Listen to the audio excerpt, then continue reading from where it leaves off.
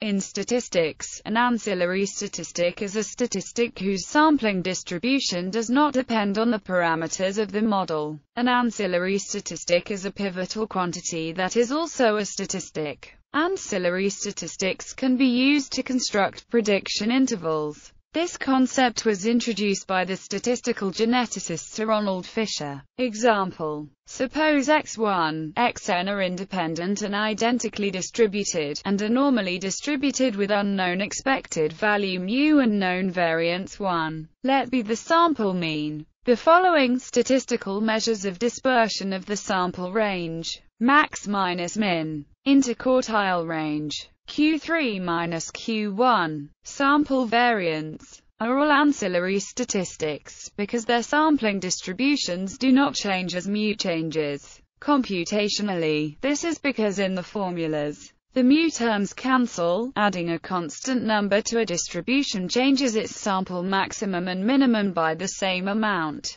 so it does not change their difference, and likewise for others. These measures of dispersion do not depend on location. Conversely, given I, D, normal variables with known mean 1 and unknown variance sigma 2, the sample mean is not an ancillary statistic of the variance, as the sampling distribution of the sample mean is n, which does depend on sigma 2. This measure of location depends on dispersion. Ancillary complement. Given a statistic T that is not sufficient, an ancillary complement is a statistic U that is ancillary and such that is sufficient. Intuitively, an ancillary complement adds the missing information. The statistic is particularly useful if one takes T to be a maximum likelihood estimator, which in general will not be sufficient. Then one can ask for an ancillary complement. In this case, Fisher argues that one must condition on an ancillary complement to determine information content. One should consider the Fisher information content of T to not be the marginal of T, but the conditional distribution of T, given U. How much information does T add?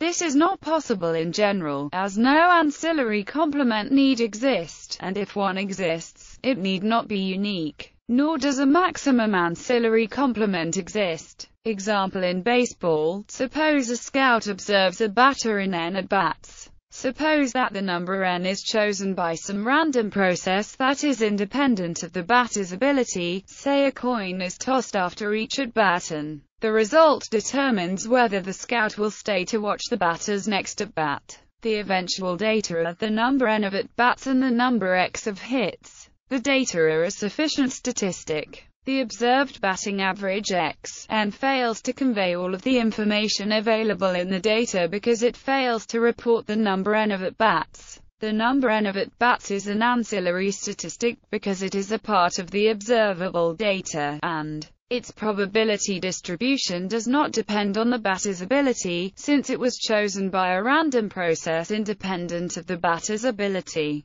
This ancillary statistic is an ancillary complement to the observed batting average xn, i.e., the batting average xn is not a sufficient statistic, in that it conveys less than all of the relevant information in the data, but conjoined with n, it becomes sufficient.